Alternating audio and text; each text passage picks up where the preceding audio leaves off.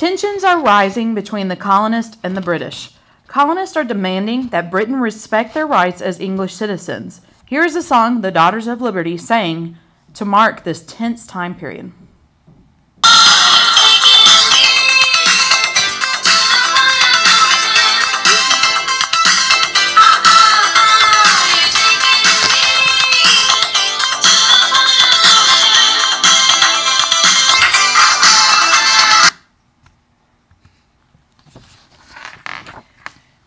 The situation improves for a short time as Parliament is forced once again to give in to the colonists and British merchants.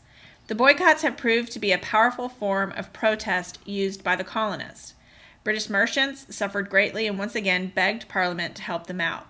Parliament repeals the Townshend Acts except for the tax on tea.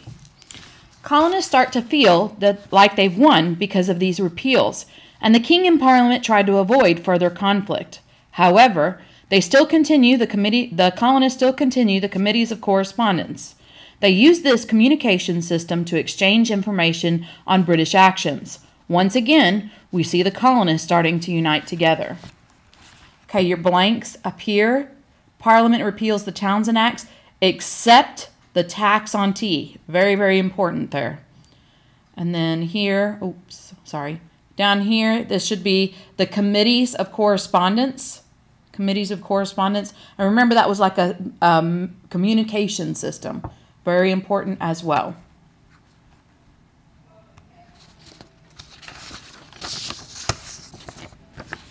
The British played this song to the colonists in hopes of encouraging them to buy English tea. Would you care to sit with me for a cup of English tea? Very twee, very me, any sunny morning. What a pleasure it would be, chatting so delightfully. Nanny bakes fairy cakes every Sunday morning. Miles and miles of English garden stretching past the willow tree. Lines of hollyhocks and roses, listen most attentively. As of now, tea is still being taxed under the Townshend Acts. I know what you all are thinking. Wait a minute. I thought the Townshend Acts were repealed. And you're right. However, the tea tax was not repealed with everything else. So back to the story. The colonists are continuing their boycott of tea and smuggling it in from other countries.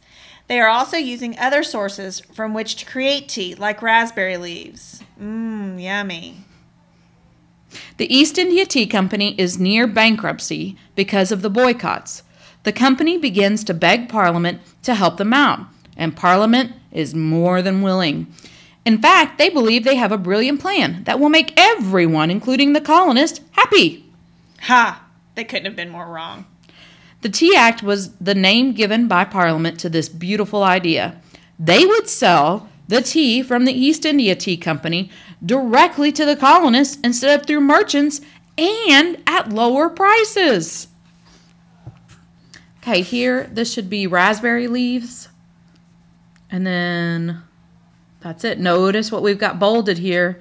East India Tea Company is near bankruptcy because of those boycotts, one of the most effective forms of protest used by the colonists. I think it's important to note here, too, that the Tea Act did not tax tea. It was the Townshend Act that placed a tax on tea. The Tea Act just said you can only buy tea from the East India Tea Company, and we're going to sell it directly to you at lower prices. Very good. I think that's an excellent point to make. Boy, the King and Parliament couldn't have been more wrong about the colonies and the Tea Act. The colonists hated the Tea Act. By selling the tea directly to the colonists and bypassing the merchants, the British were actually creating a monopoly on tea for the East India Tea Company. This would put colonial merchants who sold tea out of business. In today's economy, companies are not allowed to form a monopoly. In other words, when you go to the store, you always have different brands from which to choose. Tea, for instance. When you go to the grocery store, you don't have only East India tea. You have Lipton, Louisiana, all different brands. So if we were living back then under the Tea Act, we wouldn't be able to buy Louisiana or Lipton. Another argument that you should be familiar with is that colonists were still upset that they were paying a tax on tea. No taxation without representation. It didn't matter the price of tea being cheaper. It was the principle of their right still being violated. The colonists continued their boycotts on tea and tried one more peaceful action. The colonists demanded that the ships carrying tea leave Boston Harbor. They didn't even want the tea to be unloaded on colonial land. However, this petition to the government was denied. The Sons of Liberty decided it was time to take action. In a secret meeting, they devised their plan for the Boston Tea Party.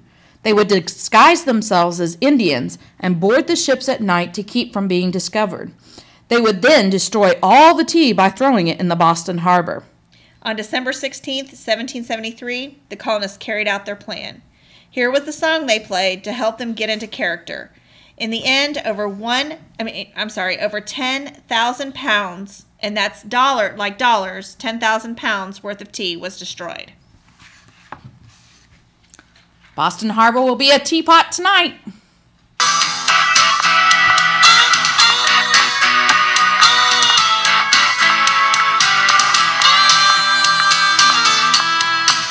I'm an Indian outlaw, half Cherokee and Choctaw. My baby, she's a Chippewa, she's a one of a kind. All my friends call me Bear Claw. The village chieftain is my pawpaw. He gets his orders from my mama. She makes him walk the line. All right, your blanks. Strength and boycott goes right there. And then petition to the governor fails. Petition to governor fails. Notice again what we've got bolded here. The colonists are angry about the East India Tea Company's monopoly, and they were taxed without representation under the Townshend Act. And again, we are talking about the Boston Tea Party here.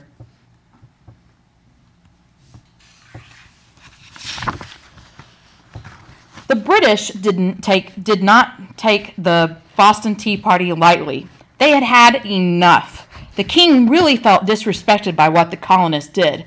How dare they disobey him in such a demonstrative way? Such a good word. The king and parliament decided it was time to punish the colonists in Boston. The king decides to be extremely harsh because he hopes the other colonies will be scared and not follow Boston's rebellious footsteps. The coercive acts, as the British called them, closed Boston's harbor until the tea was paid for. All self-government was done away with. Instead, martial law was established. This meant that soldiers would be in charge of the town. They would institute curfews for the town and overall make living in the town very difficult. That's called martial law again. I just want to say that one more time because that's difficult for y'all. It's right here. This is how you spell martial law, when the military is in charge. British officials who broke the law were tried in England, where they received little to no punishment. To accommodate more soldiers, they passed yet another quartering act. All right, your blanks. The first one up here, the coercive acts means forceful. Encouraged Parliament to be harsh with Massachusetts, right here. Boston's port is closed to all trading until the tea is paid for. Remember, that's 10,000 pounds worth of tea. Martial law means the military is in charge. Down at the bottom, allowed easier trials and punishment. And then the bottom one is another quartering act.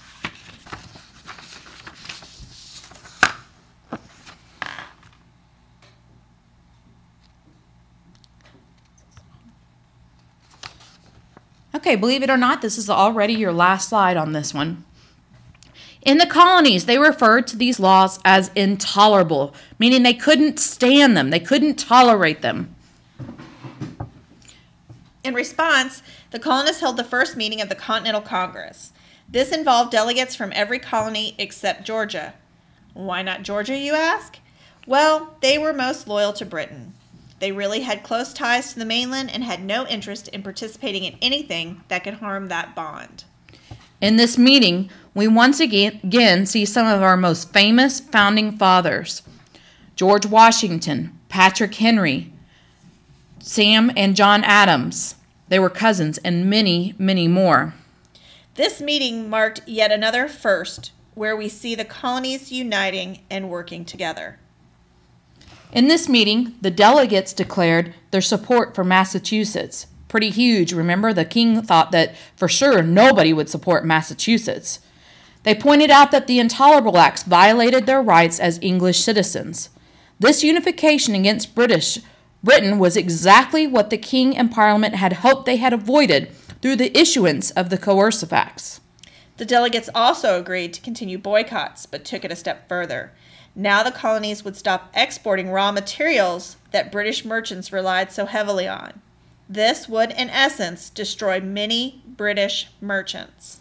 The Declaration of Rights was also sent to the king and Parliament, stating the rights of the colonists that the colonists felt that they possessed as English citizens.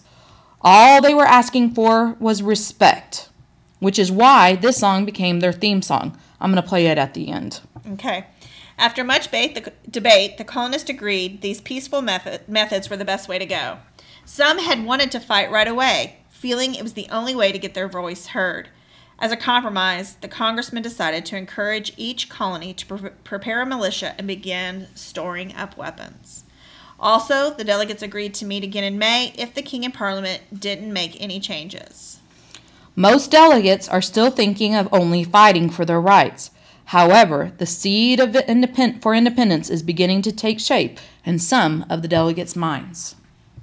Let's go over your blanks real quick and then I'll play, or the only blank.